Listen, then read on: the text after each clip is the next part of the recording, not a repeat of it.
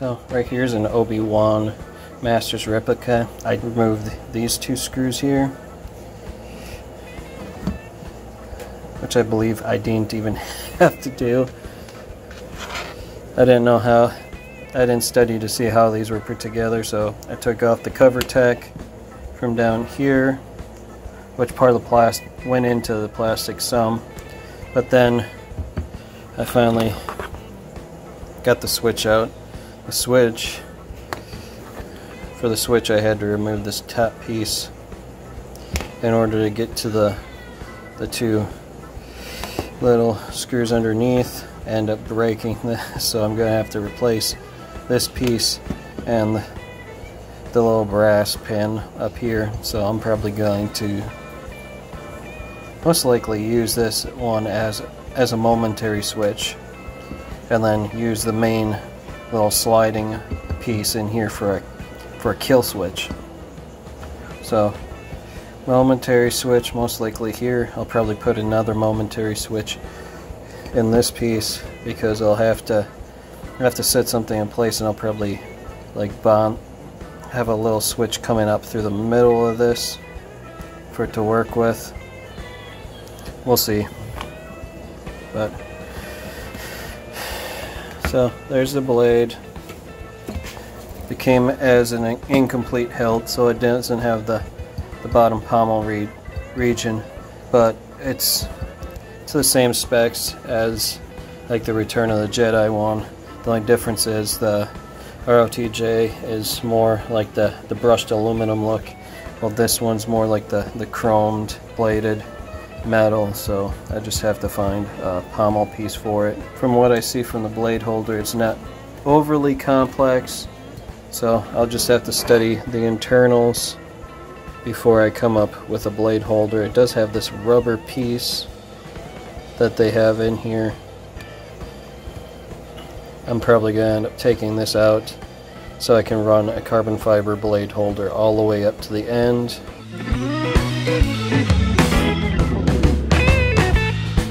I do have a pretty good ways for this to go into the chassis, so I'm going to have to create a stopping point in there and try to eliminate a whole lot of play, because there's going to be room for a pretty good amount of movement. I might use a small piece of carbon fiber in there just to create a little bit of a stop, to kind of hold the chassis about this far in or so, because you gotta think that there's gonna be a pommel piece running off the end, and there's still gonna be about that much that the chassis could go into. So I'm gonna have to measure it out.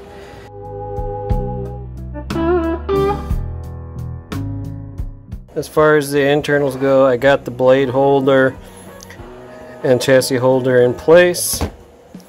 I just gotta find the pommel for it. So right now, chassis slides right in perfectly.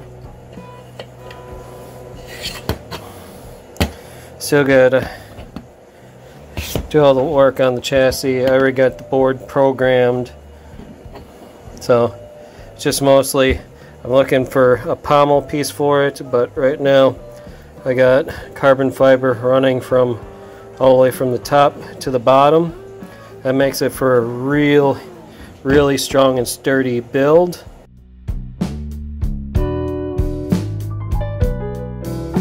So I'm going to try to keep it in line with this, kind of follow the grenade grip on this and work my way down. So it'll probably be right here or here, having the set screw for the Neopixel PCB holder, and then right about here for the blade retention screw. Seems like a pretty good spot. It's nice and solid. Should work pretty good. Got this routed around so I can fit a nice tactile momentary switch in here. And then I'm planning on putting it in kind of like this, having a switch inside this little star piece, and then I'm gonna have a little brass tactile switch for momentary switch on it. Right there. Now it's the time for the shameless plug. If you like this video, press the like button. If you didn't subscribe yet, press the subscribe button. If you have friends that like this video, share with them. Thank you for watching. Later. So I've made a little progress on the hilt. I end up drilling out the 2 set screws all the way through the carbon fiber. So right now I got a stainless steel 836 5/16 7-inch set screw in here. I'm going to be replacing that one with a brass one. This one is going to just stay in there. That's a stainless steel 832nd set screw. So got them both in line with the grenade grip here, and it looks pretty good. This will look better once I got a brass one in there.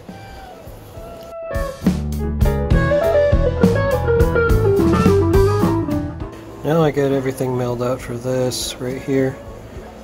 Just went through, milled it so this will fit up just right. And now the only thing I have to do is start running, for this part, is running the wiring.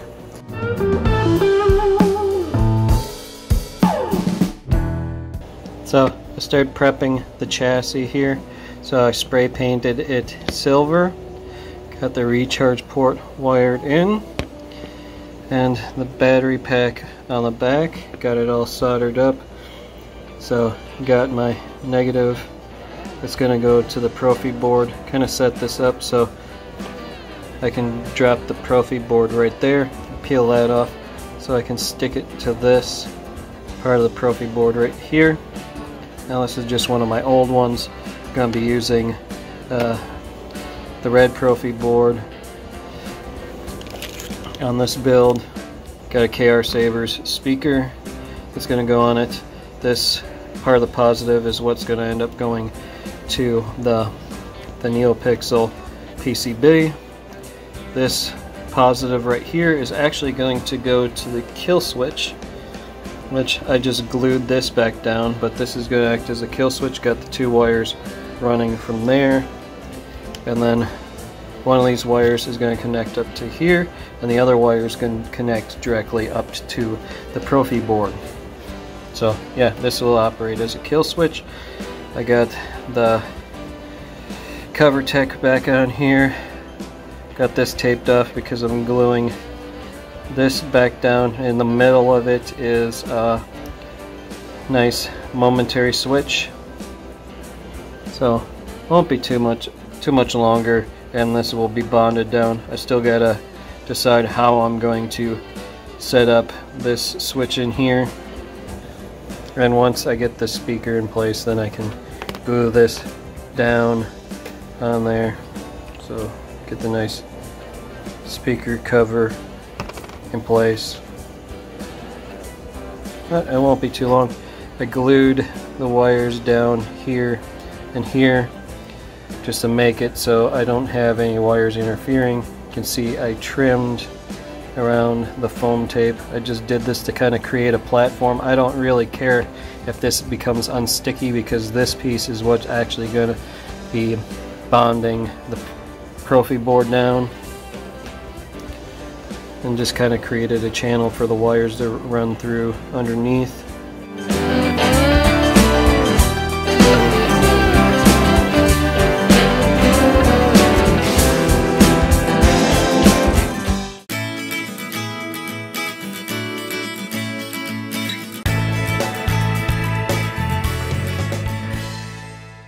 Thank you for watching this video. If you liked this video, then please press the like button. And if you like what you've been watching, please hit the subscribe button. To see our latest video, click on the link to the right. Thank you again. Later.